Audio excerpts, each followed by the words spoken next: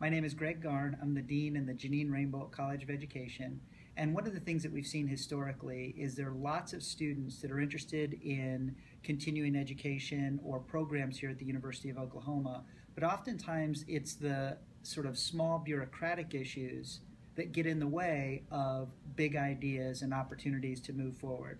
So with this 21st century master's degree in teaching and learning, we've tried to remove all of those hurdles. So if you think about distance, removed. If you think about applications, if you think about the hurdles of the GRE, all of that we've tried to take in consideration and make it incredibly student-friendly while also maintaining the incredibly high standards here at the University of Oklahoma.